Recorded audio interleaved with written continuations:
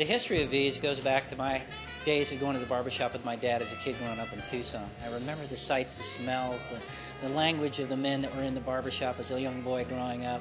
And there was really a ritual of going through that process with my dad. When my boy was born, I started looking for that same experience for him. Wasn't able to find it.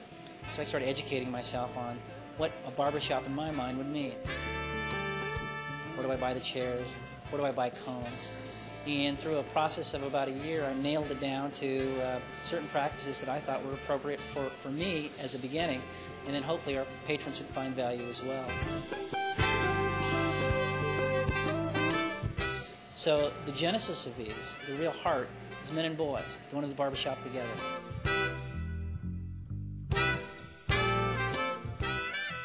We think it's a great American tradition.